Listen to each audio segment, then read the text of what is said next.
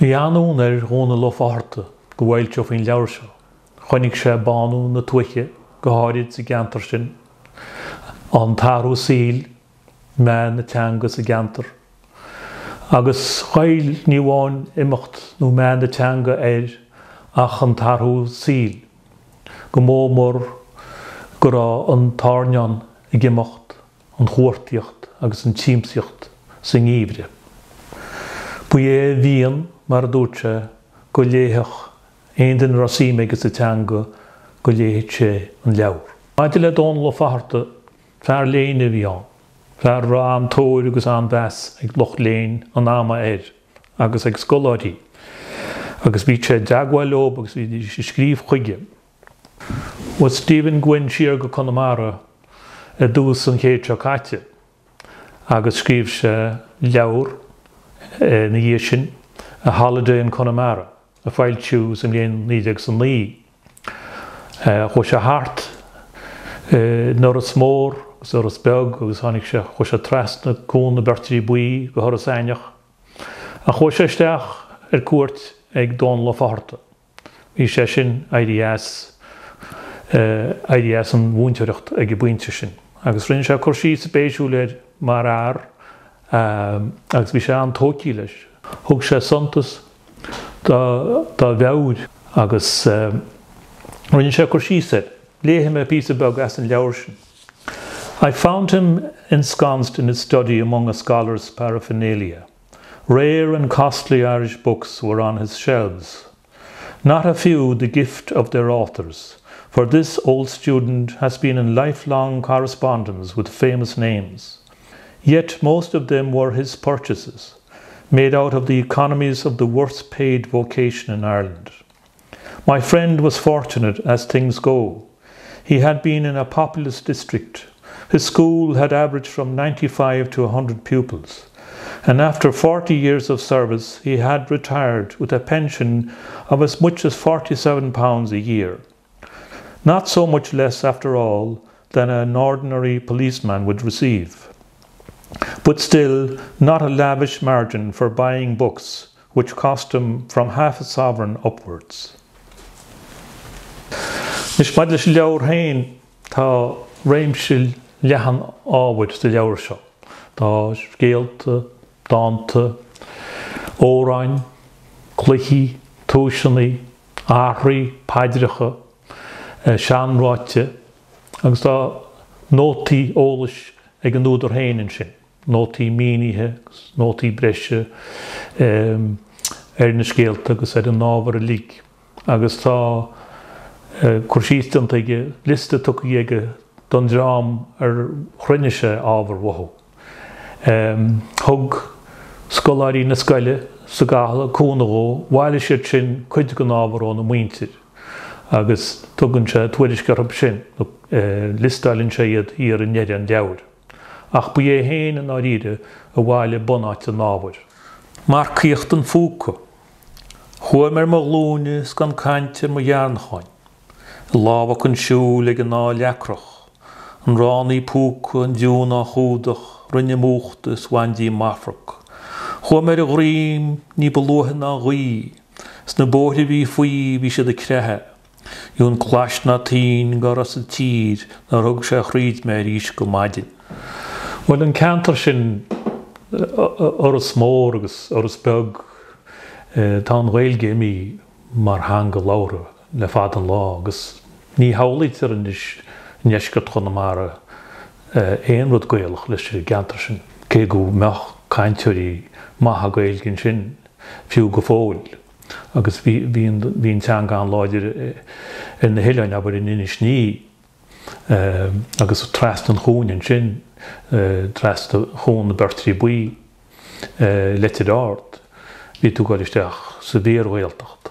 Ach aimsir gána lí art an núidir bhí na pobl sin aber na pobl in nuas ó Seán Léime síos go háirin ba an phobal bháinead san 9 agus bhealach bhí ar ní scoide go chéile ní bháin go cultúr agus ó híh teanga na Gaeilge ach ó híh teistil, mar go míidir sé teistil le máid, míidir sé gáil i máid agus a gorochaí. A máid is mó, agus bítar haidí séin ag na féilte na go háran, aber láil Peadar Pól nó an Peadar, láil Peadar agus bhí féile mhór láil Cáilín an Noras Mór. Chu mé síman seo mar níháin mai all in méile, is ar litríocht bhéile as a leabhar ach an gceantar sin. Agus is dóthaí gur breathnúir in jobh gur a sesin, go bhacha sesin gur ghail séir gur an síolt na Gheimhridh. Agus gur hiig sin sebris a bhí an, go háirid an seanrám, agus chodig rám an aríre, a bhí pobl an lún sin, agus bhí sé cuairtíocht ar i chéile go minic, agus bhíon chaint drásin mar a bhíoch ag i seanrám. Bhí sé go nimotí sin, agus gur a go leor gnéthe cultúra baint leis gháile an Gaeilge, agus go nimotí sin. Chug me santas ró, agus bhealach bhí me gera bhí me súil go léadó faoi go bhaintir thuaisceart Chonamara, go rá an Gaeilge an sin, fíor láidir. Fiú builte ar bhaile an chlochain. Ní hálaid ar Gaeilge be leis a chlochain, ach bhí sesin a bur bhaintir bhíidir thuaisceart leabhíle fan chlochain, tal a bhhain. Agus bhí fearrailinn sin Lideannach, Baricó Lideann, thart ar an am céannach gur America, scíb sé sin scéal, go fáraíoch le áiríoch an bhéirla, an heicléar a mánas, a bhain leis i gceantar sin, bhain le oras lanain. Agus mar dedim ní higann daoine i neamh an sebris a bhí sin, agus bhealach tám mar ghuiine as Conamara feitim héin spag nach bhfuil Conamara héin in neamh mar a bhí oras mór an táimsin, an teang go garthó go mór, an lorgan bhéirla méadúar. Fiú sa leabhar se gan amsla chuid gon struchtúr náiteachaí ábhar atógiú ó bhaint na háite, carhainach go bheiceá an struchtúr ó garthú siar ag deirean na uistéig. Ach an chuid is múie tá sebhris ítach teanga sa leabhar. Céad is lán gan náin bhór, sem a bhrón gan in nacht len tíl. Som I boirin céal genach a galeidir me se agus I. San jaufin sport, ach donnacht gemaltíocht na hi.